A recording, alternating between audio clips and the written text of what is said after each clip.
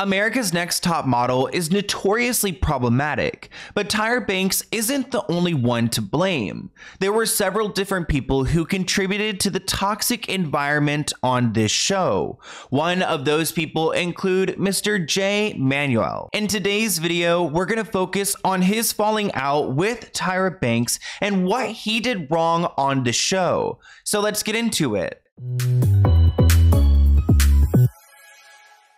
So you guys probably recognize Jay from America's Next Top Model because he is one of the OG hosts. But let's go ahead and talk about some of his problematic moments. Let's start off by talking about this moment with Kayla, who was a model, and pretty much she was not comfortable doing scenes with men, but Jay continued to push her into doing this commercial and kissing a guy. Like, we really kiss them? We want to have a moment. Do you know what I mean? That sexual charged tension moment. I wasn't totally thrilled that we'd be joining in a kiss. I instantly was not happy at all.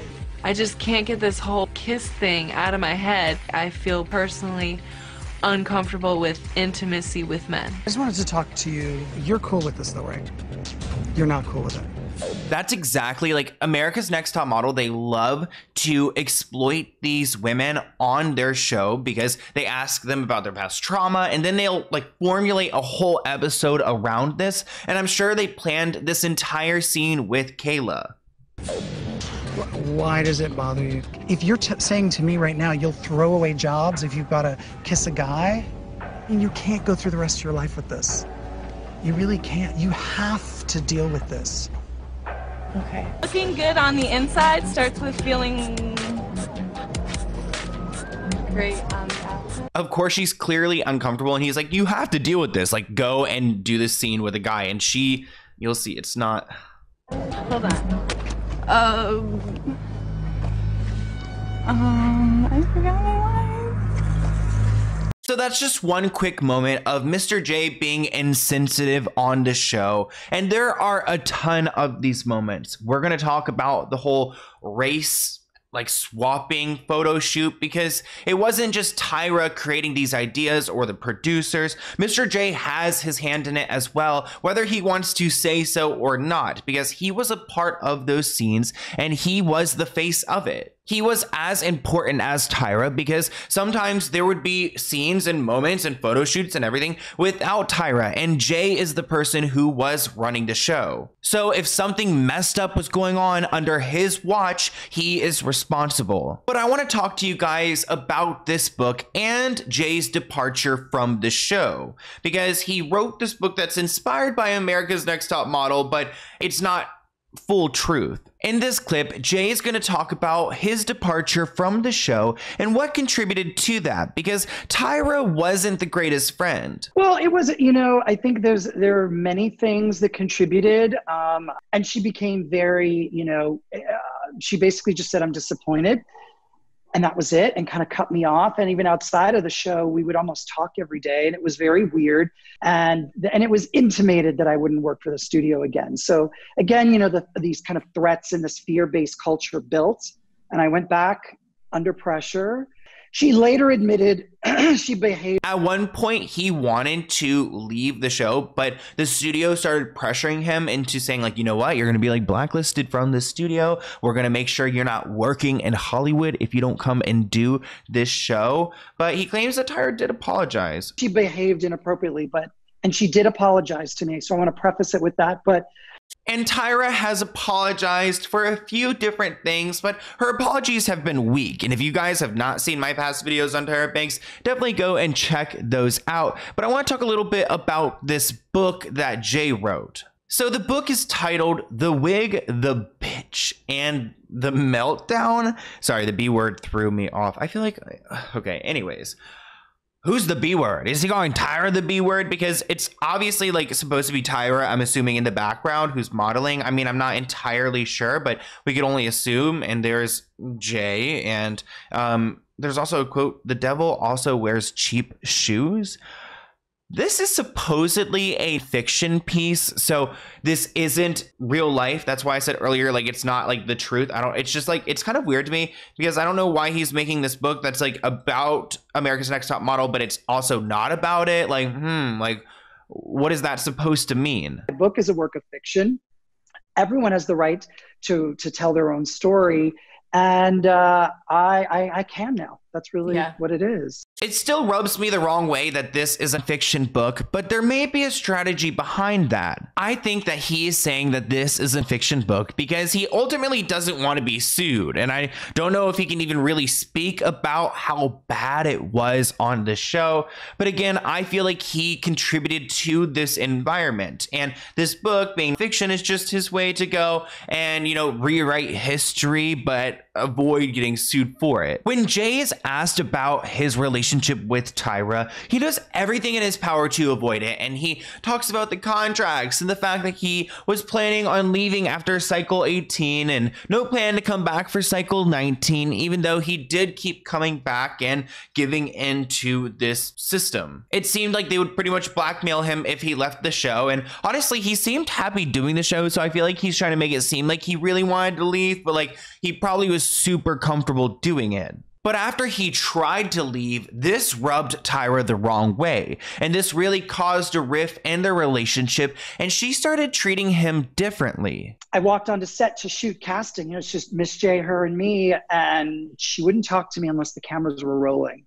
And you try and tape a whole cycle that way, and it was extremely difficult. She did apologize, but then there were other things, a lot of things that contributed to kind of the shift, and there was a shift in culture behind the scenes, and it was not a great work environment. So he claims it was not a good work environment, and then he goes on to talk about his treatment. So, you know, when your colleagues treat you that way, and then you can't say anything legally, and then there's this leak, and you can't talk about that it's leaked and that you actually left the show, it really puts you in a very, it's really sad. It's hard when you're treated that way. And so people who have, you know, concerns with me saying, well, why are you talking about it now? And this and that. I am talking about it in interviews, but again, my book is a work of fiction. He's really pushing that narrative because he does not want to be sued for this book. But he hasn't really talked to Tyra or hung out with Tyra. He claims that the last time he saw her was at BeautyCon in 2017. That is so long ago. He was quoted saying, "To be very honest, we have no relationship to speak of," which is really sad. So yeah, doesn't look like they have a great relationship, and I'm sure there are reasons why. I don't know if he wants to really go and share all of those because he doesn't want to get sued, but I also think that he did some things wrong, and there's a reason why he's not speaking about, you know, his part as well. He doesn't want to get canceled. But now we need to talk about this moment where they had the models swap races for a photo shoot, because Jay was pretty much the creative director of this photo shoot. I mean, he was the face of it, even though he claims that he wasn't. He was all over that episode. He claims he was very uncomfortable during this photo shoot, and even though he was the creative director, it was not his idea. He said, "I was basically told that I had to execute the creative, and it made me very uncomfortable." Race swapping shoot, you know, I was very uncomfortable. My parents grew up in South Africa. They're from South Africa. Under apartheid. So you've got to understand the kind of the family I grew up in. I'm biracial. It just was very uncomfortable. If he was so uncomfortable, you would think that he would do something to stop it. But he claims he was guided by his producers, Tyra and Ken, and you have to trust your producers. So even though he felt uncomfy, he just went along with it. There's good reason that this scene haunts Jay, because he was a part of this, and it was really wrong. I mean, there are so many people who have been upset from this episode. Sicilian woman. And Noelle, we're making you into a traditionally African woman with a head wrap and everything. It is definitely an exciting experience. So Tyra has actually apologized for these clips before. Even though her apology was pretty weak, she's had to apologize. But Jay is trying to play defense and rewrite history, and this is what he has to say. Like, this is what he claims went down, and honestly, do we know the truth? I don't know, but he went through with it, which is just bad enough. So I did go to my co-executive producer at the time because it was kind of understood. Like, I knew certain things at that point I couldn't even go to Tyra with. And they basically said I had to do that shoot. And I said, well, I'm going to look like this is my idea. And they said, don't worry, we'll cover you in the edit. You won't look bad. And, you know, still to this day, I get people who say, you were the creative director. This was your creative. And, you know, everyone online, they all have their opinion, and you just let them have their opinion, but they don't really know what's going on. We don't really know what's going on because a lot of the answers that Jay gives are half-assed, and it doesn't really explain why he was a part of such a toxic show and allowed these type of moments to go on air. There are a lot of receipts online about Jay, and he's actually gone onto Instagram Live a lot. Like, he goes on and talks to past contestants and past judges, and actually he talked to Miss J on live. If you guys remember, Miss J was a fellow judge, and some people in the comments weren't happy. This person wrote, they're trying to save themselves and just pile all the blame onto Tyra, but they were very problematic too, whether they wanted to be or not. Okay, but not them pretending they did not also play a huge part in how problematic it was. Like, y'all, do you remember the comments you made? I like this comment. This is revisionist history with no ownership for their parts, and contributing to the problematic situations is sickening. Okay, it's a mouthful.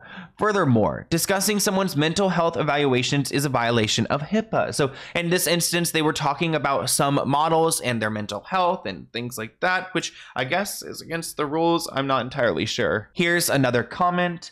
Oh, so now the truth is out and they are suddenly blaming it all on Tyra.